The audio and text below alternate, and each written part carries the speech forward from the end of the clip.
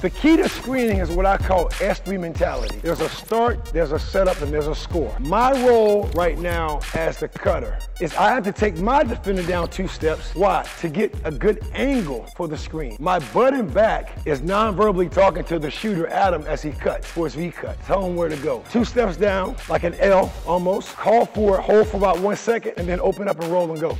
Ball. Call for it, call screen. Get out. Nice. Good.